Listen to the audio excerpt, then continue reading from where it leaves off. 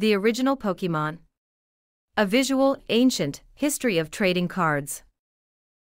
In a world filled with endless entertainment, some of the simplest and most enduring sources of amusement can be found in a deck of playing cards. For centuries, these unassuming game pieces have held a special place in the hearts and hands of people across the globe. From the hand-painted cards of Tang Dynasty China to paper and plastic Pokémon trading cards, the history of playing cards spans cultures, epochs, and continents. When the Walt Disney Company celebrated its 100th birthday last month, everyone got to take part in this centuries-long tradition with TikTok's new digital playing card game. As a member of the mouse-eared family, Nat Geo saw over 4 million new followers scurry to our TikTok account, mostly to trade these digital cards. This got us thinking, what's the history of playing cards anyway? China AD 600–1600s. It's unclear when and where playing cards were invented, but they were popularized in China more than 1,000 years ago. References to domino cards existed as early as the Tang Dynasty, which lasted from 618 to 907 AD. Some historians, however, say playing cards took off during the 10th century. Either way, these cards were originally hand-painted on paper or parchment. Fast forward a few hundred years to the Ming Dynasty, which lasted from 1368 to 1644 AD, and you'll find playing cards gaining steam.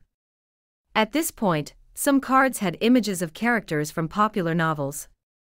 Others were money cards with suits inspired by old Chinese currency. Egypt 1300s to 1500s.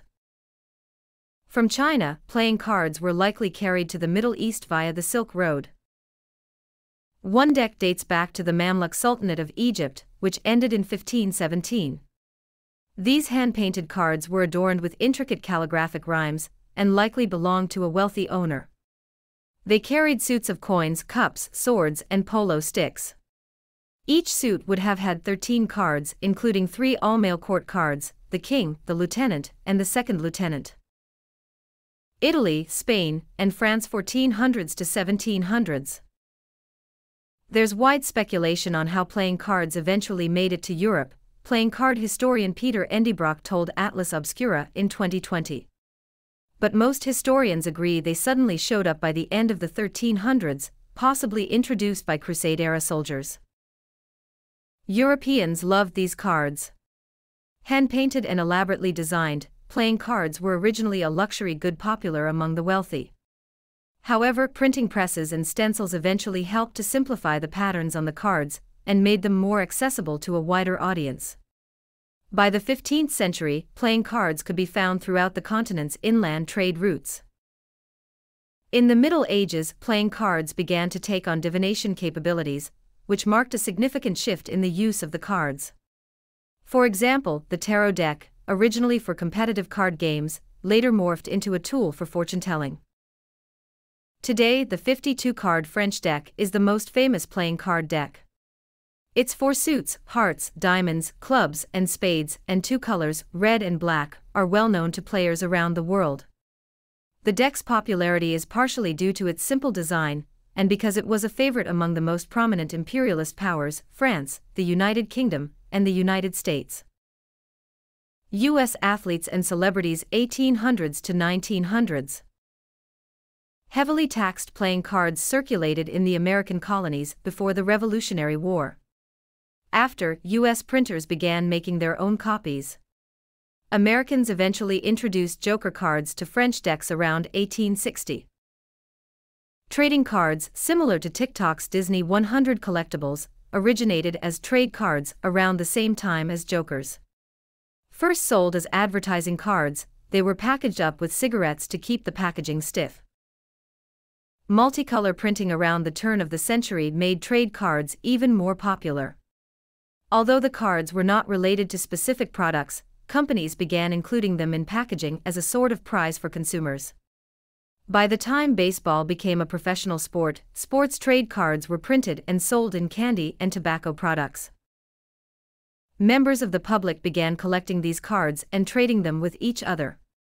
In the 1930s, companies began printing athletes' biographies on baseball cards and selling them in packs of bubble gum.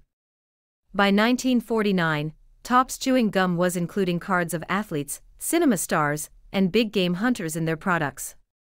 People started viewing sports cards as valuable collectibles in the 1980s, despite their low monetary worth years earlier.